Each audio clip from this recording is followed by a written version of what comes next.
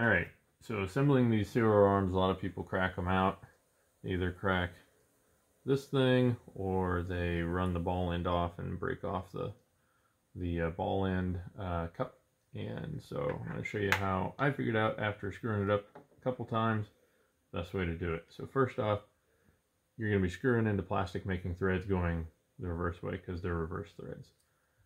And the first thing is take the side with the hex hole in it for the wrench and put some of the ceramic grease on it.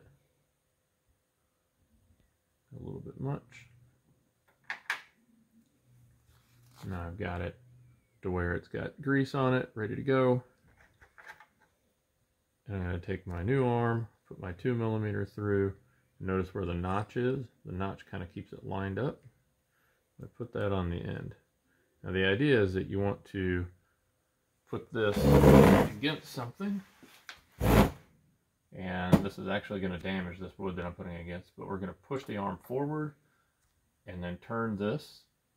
So the idea is that we're actually starting the thread, and this little notch here where the wrench goes is kind of going to be our guide. So I'm pushing and I'm turning, pushing actually pretty hard on the plastic toward the surface I'm pressed against. And now that it's gone a few times, I'm going to pull it off and make sure it's going straight, sort of straight. That'll probably straighten back out. It's not 100% perfect, but it will straighten out. If it's completely crooked, there we go, it's straightened now. If it's completely crooked, it needs to be restarted. But I'm going to keep going this direction. I'm making new threads. And eventually this is going to get to the point where it wants to stop.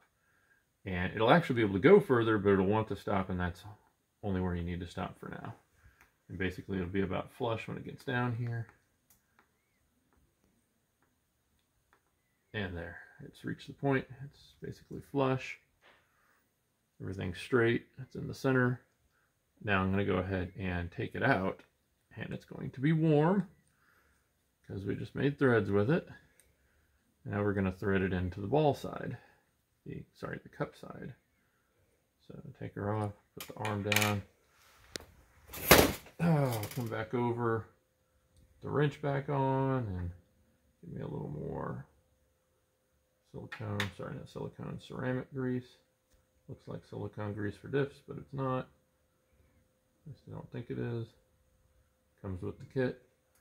Threads are all lubed up now. Now I'm going to take one of these guys, and the problem with these is that when you go in, if you don't stop, this end will just pop right off, just willingly, super willingly. So, and also the other thing to note is there's a dot on the side that needs to be the top, and no dot on the bottom. The dot's on the top because the hole on the bottom is bigger to fall over the ball cup when you assemble it.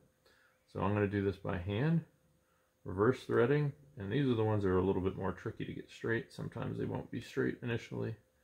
So I like to, after the thread starts, see how it's a little up, I'm going to push it back down, do it a little more, and then it will eventually straighten out, but it's best to start it as straight as possible to not stress it.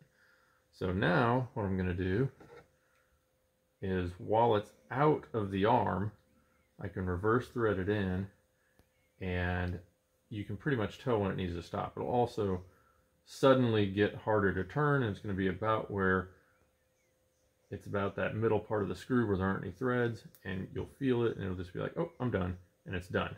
You go any further, you pop that end off like a Pez dispenser. Don't do that. So now I've got the ball end, I've got the arm, gonna put it back in, grab it with my 2mm, and then once again reverse thread in, and since this was already threaded, it'll willingly pull it in really easy. And the idea here is you want to go as far all the way down until the little dot there is basically starting to go under the upper wishbone, the upper arm.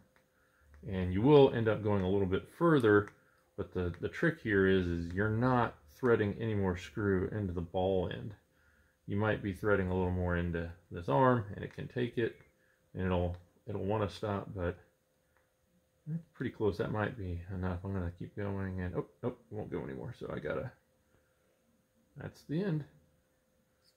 And that's easily like 4 degrees camber at that setting, so it's got room to move. All right, good to go.